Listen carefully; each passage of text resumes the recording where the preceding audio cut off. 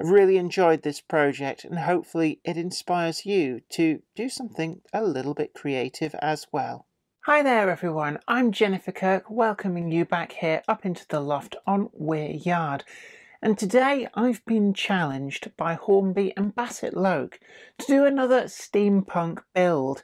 And what they've sent over is a few bits and pieces from the steampunk range and a locomotive from their Electrotren label. And my challenge is to turn this into an all-new steampunk themed locomotive. And actually I love the creativity that this invokes. It's the freedom to kind of do whatever you want without having to get bogged down in details. And I love that kind of building. So come with me in association with Trainomatic, makers of DCC decoders and accessories, and we're going to be seeing what I can cook up with what Hornby have sent over.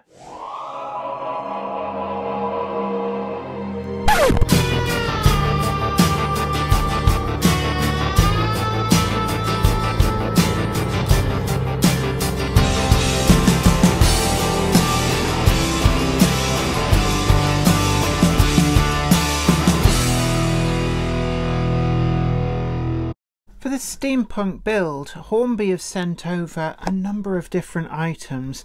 First up is from their Electrotren range, and those of you who are into kit bashing, using 3D printed bodies, these are a great source for the chassis. But they brought these out as well in some suitable private owner liveries for the UK market, and they're a very, very inexpensive way of building up your locomotive fleet. Now they've sent one of these over for the steampunk conversion build. So we've got Molly here. I'm just going to get rid of the box, give ourselves a bit of space. And I'm just looking in there, we've got some couplings, we can discard those. Let's get this all out of the box and see what we've got to work with. So it really is a good basis for this build. It's a one-piece body with a few little embellishments, and it's a reasonable amount of detail. I'm already liking the rivet detail, and this cab is quite interesting as well. So I'm going to have to decide exactly what I'm going to do. Although what I'm thinking is I've got a Dremel, and I'm thinking that first up I want to expose some of the detail that you can see just down in there. It's just try and get it to catch the light. You can see some backhead detail going on. So I'm thinking with the Dremel I can cut across here, cut across the back there as well, and make this a nice open cab with a tall spectacle plate at the front, very reminiscent of some of the Victorian type locomotives. I'm also thinking on the front some kind of snow plough, a kind of a metal multifaceted triangular shaped snow plough. I can make that out of plastic card perhaps, and just see where we get to adding on some extra pipe detail. I'm going to have a really good rummage through my scrap box, to be honest with you, and see what I can find. They've also sent over quite helpfully from the Bassett-Lowke steampunk range.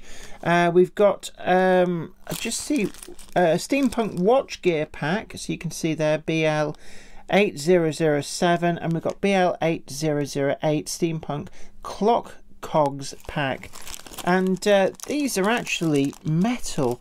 They're really nice pieces, and I'm actually looking at some of the gearing there. The tooth gearing on that is really, really good. It's almost as if actually they've gone out to a company that makes watches and go, can we have some of those gears? These sprockets as well, these look quite good for almost like a chain drive, that kind of thing. So we've got 2 packets of those. And just to get into the mood for colouring, we've got some of the steampunk acrylic paints as well from the Bassett-Lowke range.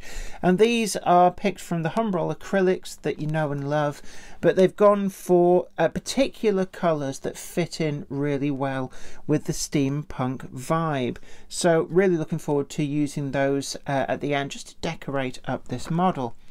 Now I'm going to have a rummage through my scrap box and see what bits and pieces I've got. And sometimes when you're doing a build like this, it's nice to be inspired by bits and pieces. We're letting our imaginations run riot. So I'm just going to have a look through, and all of the leftover bits from kits, just move that up there out of the way. So you can see here we've got a few bits and pieces, and these are left over from an Airfix kit that I adapted.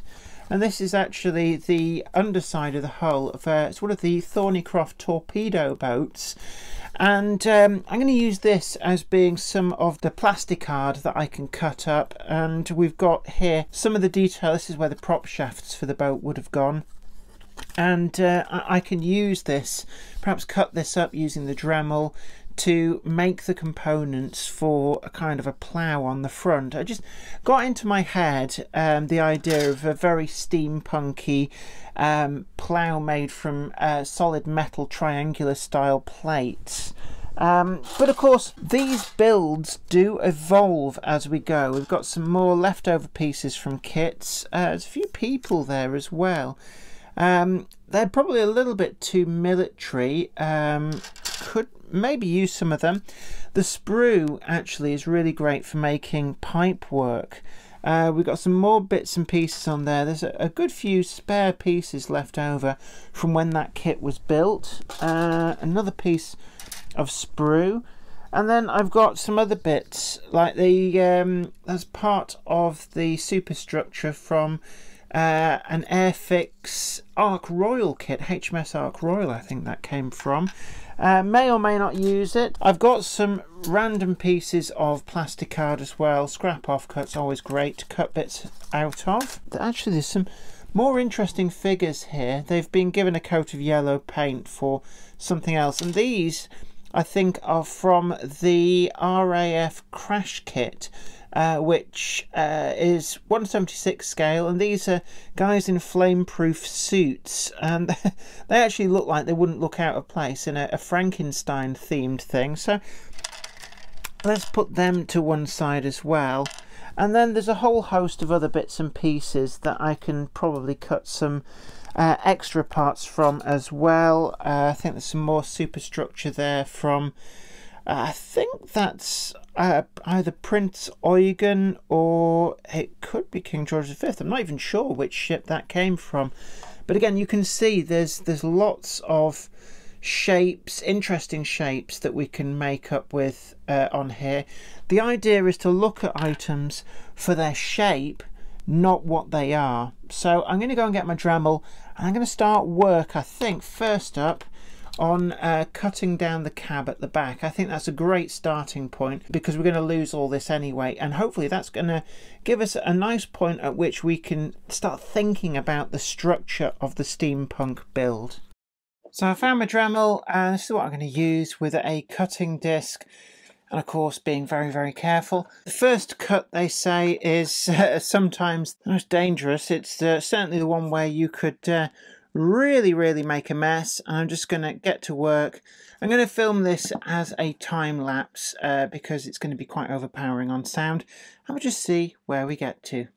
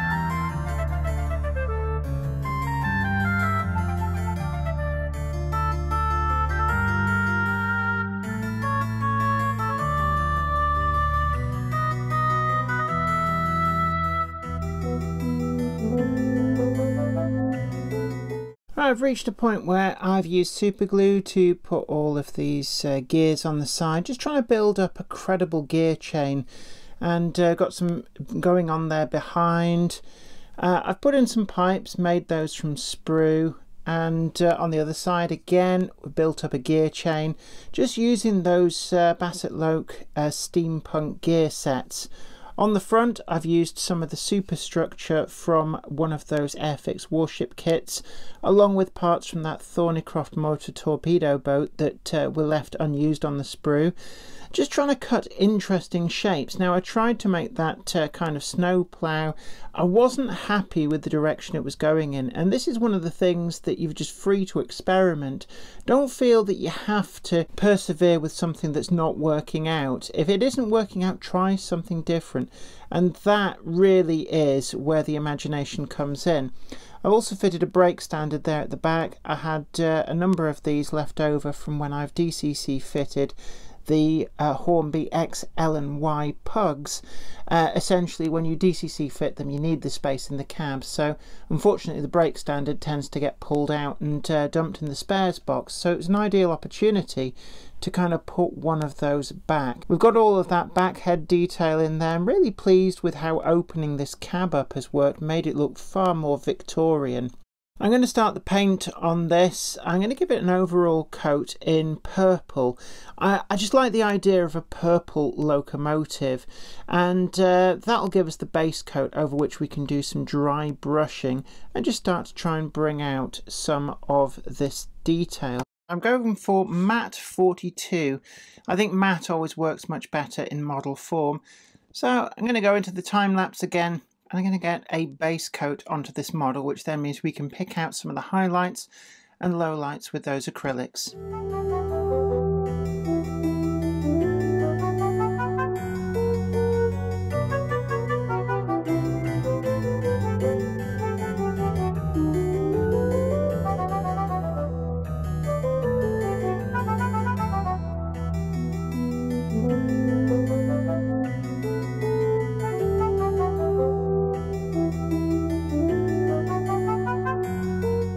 And there we are, first coat of paint. I'm just going to leave that to set.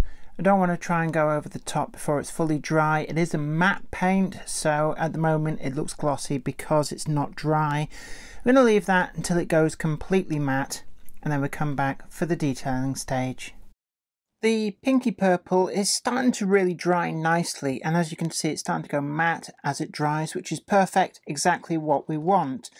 Whilst that's drying up, what I want to do now is take a look at the steampunk acrylic paints that come from the Bassett-Lowke range. And it's actually a really nice set, because what you get in the box, if I just move, let's get some space here going on. So I'm just going to move the camera down a little bit, and there we can see what we've got is an assortment of different acrylic colours. These are water based, so a lot easier to clean up, a lot less fumes if you're going to be using these indoors.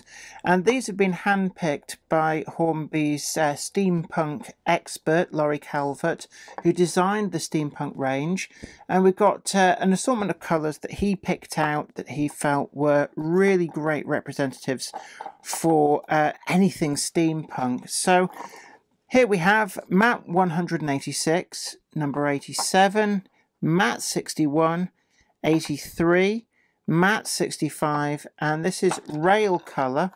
Just let it focus in on that, number 418, which appears to be really great for things like rust and anything that's a bit sort of tired, industrial, that's got a bit of a patina to it. And I think patina is one of those great words that's perfect for a lot of things steampunk. Now we're also going to get in here, we've got 3 brushes as well, so we've got some different sizes, all really nice heads on there. So we've got some quite small ones for detail, and then that one there as well. We've got, just pull the top off, we've got quite a nice thick brush, and these are great brushes from the Humbrol range, so they are perfect for the task in hand. I'm also going to add to these some other colours, because first of all we've gone a bit off-piste with that sort of pinky mauve colour. I'm going to add in here satin number 85. This is from the Humbrol enamel range. Metallic number 56, that's like a silvery gunmetal, perfect for what I want. Probably going to need a little bit of satin 132, which is like a signal red. Just in case I need it, I've got matte 24, which is a matte yellow. And then I've got a bronze colour here, metallic 171. And I think I also would like to use some possibly of the matte 28, which is like a very matte, slightly greyish white. And I'm going to put them all to one side. And what I'm going to do is just build up layers. It's a bit finicky. I'm not going to film this because it's easier to just kind of tackle it a bit at a time. And I'm going to just bring out some of the detail on this model. And we'll see where we get to. And the final product is here. You can see that matte pinky purple does work really, really well. We've used an assortment of different colours, including that silvery gunmetal and bronze as well, to pick out some of the fine detail. And one of the other areas too that I'm quite pleased with is using some of those figures from the Airfix motor torpedo boat, painted up in some more unusual colours. I've given them gunmetal silver trousers and boots, bright signal red jackets and caps, and I've put a trio of them in there, making good use of the gentleman with the binoculars. I thought that looked nicely steampunk. As you can see, looking round to the front, there's some more of the detail picked out. The smokestack I felt was best to do in black, as was the cab roof, and that just set things off. Looking on the other side as well, more of the detail picked out. Those gears actually were a pleasure to work with. You can see we made up the gear chain, just trying to put them in a way that kind of felt like they had a purpose, that they were meshing together and not just random bits and pieces swirling away for no reason other than aesthetics. And I think we've possibly captured a little bit of the look I was going for. Those pipes made from sprue as well, they just try and break up the shape of this locomotive, and the part of the Airfix kit superstructure on the front just adds a little bit of something different, which was what I was really going for. The removal of the cab on this locomotive has actually really improved its look, and this is something that I think using this locomotive as a donor for other, perhaps more conventional projects, removing the cab really does anglicise the locomotive and make it look really quite Victorian. You can see again we've got that full crew in there, the 3 men, and although it's a bit dark behind there, I've painted up the back head in black and picked out some of the detail on there as well in red, and the bronze colour too. Now, steampunk doesn't normally go with a bit of red, but I left the connecting rods done in red because I thought that would match in with these gentlemen's red coats. And what I was thinking of here was the bright red of British Army uniforms back before somebody thought it was probably a good idea if you couldn't just pick you out against the scenery. So I think it actually does work quite well. For a fun and quick conversion, actually this has come out remarkably well. I had a great deal of fun putting this together, and actually, aside from the gear set and the base locomotive, which in the Electrotren range is remarkably good value anyway, everything else were paints that I had lying around, and bits of old Airfix kits too. Even that sprue comes in useful, and it's a good tip, never throw away the sprue because you can make all sorts of pipe work from it and treat it as free modelling materials. So there you have it, another steampunk build. And I really do like this pinky purple colour from the Humbrol enamel range. It's just that little bit different, certainly incredibly eye-catching. I've really enjoyed this project, and hopefully it inspires you to do something a little bit creative as well. Well, I hope you really enjoyed that video as much as I enjoyed building that really off-the-wall locomotive. Don't forget to tickle the like button and also share this video too. It's really, really helpful to the channel to share this out there to Facebook and everywhere else. And also, don't forget to subscribe to the channel if you've not already done so, and ring that bell. You'll be the first to know about new videos as and when they go up. But until next time, this is me, Jenny Kirk, saying you take great care of yourself. Happy modelling. Bye for now. Today's video is sponsored by Train-O-Matic, makers of DCC decoders designed to be fully compatible with every manufacturer's locomotive. Visit train-o-matic.com to browse the full range and see what they've got suitable for you.